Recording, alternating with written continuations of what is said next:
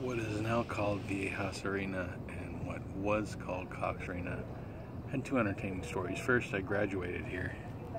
I mean, us all go sit inside there, wear silly hats. I guess I was about straight in and then over to the right a little bit. No, maybe to the left. And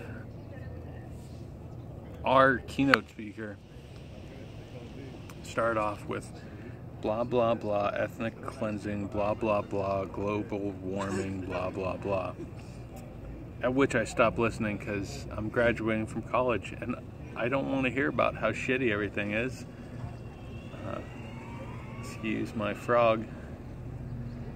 Another thing that happened here was the Dixie Chicks played here, and there was this girl I was kind of seeing, and two of her friends and her went to the Dixie Chicks concert, and they had tickets, and I was hanging out, and I just came with them over here, hang out.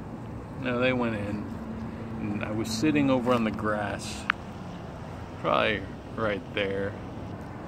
Zoom in right on the grass I was probably sitting on, maybe on the cement, like right there, you know, pretty close to this here walkway. And I was just chilling out. Two guys come over from the housing over on that side. They have lawn chairs. We hang out, we're sitting around, and then in what would be the opposite direction, because I'm flipped right now, where that car is, pulled up a limousine, and a bunch of girls who had been drinking and partying, they all got out, you know, go see the Dixie Chicks, fucking Earl or whatever.